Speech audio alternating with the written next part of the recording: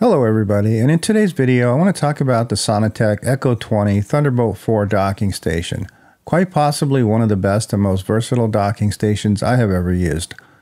Watch the rest of this video to find out what makes this different and why in my opinion this could be one of the best docking stations out there.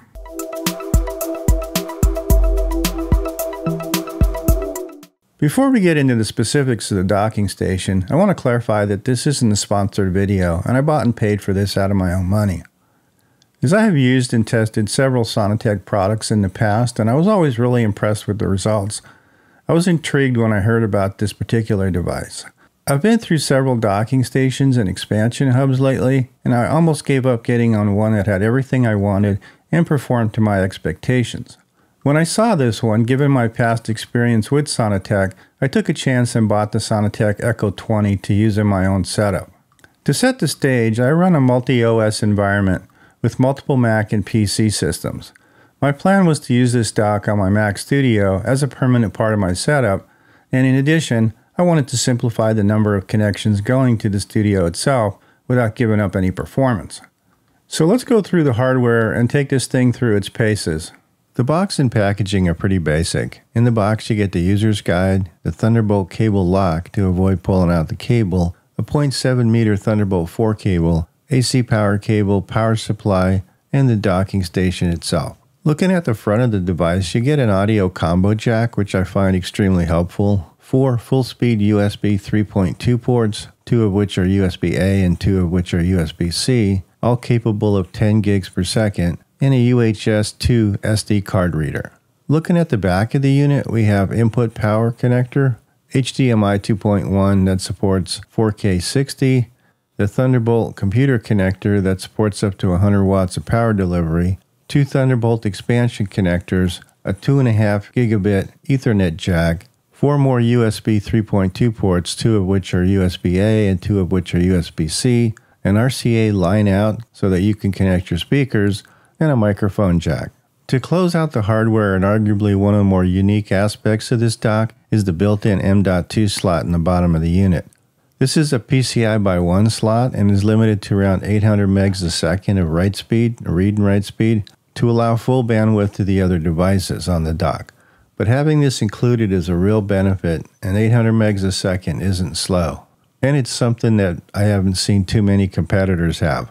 From my perspective, looking around at all the competitors and having tried a few of these myself, this one offers me many more useful ports and features compared to others in this price range. Now that we've covered the basic hardware and ports, let's put some of these through some testing and see how they do. For testing, I'm going to test some of the devices that are in the docking station separately, but what I'm really after is to see if they maintain the performance when using multiple devices. Almost every docking station or expansion hub that I've ever used has slowed to varying degrees when multiple devices were being used, especially high bandwidth devices such as external SSDs and 10 gig network cards. I'm going to test some of the random combinations just to see how the dock is affected when other devices get pushed. The first thing I want to test is the external NVMe SSD, which is the fastest external SSD I've ever used. Prior to this docking station, I've never been able to get full speed from this drive unless it was plugged in directly to my computer. The speed you are seeing here is the same that I achieved from the device when it's plugged directly in. For reference, it's a Samsung 980 Pro inside of an Acasis enclosure, which I've recently reviewed. As this is the highest bandwidth device I have, this will be the baseline to see how it's affected by other devices. Next, I took a quick benchmark of the NVMe drive that I put into the docking station itself. Per the documentation, this NVMe adapter is a PCI by 1 device, so it's limited to around 800 megs a second. And as you can see, it performed as advertised. So we can see how multiple devices play a role in performance. I want to hit both the external NVMe that's in an enclosure and the internal NVMe drive I put into the docking station at the same time to see if the performance is impacted in any way. As you can see from the benchmarking, both drives have not slowed up at all, and they're benchmarking the same when they're run together as they did when they were run separately. The next test is the built-in 2.5 gigabit network adapter and the internal SSD at the same time. And once again, it's not missing a beat, and neither device is impacted by the other, with no noticeable change in performance.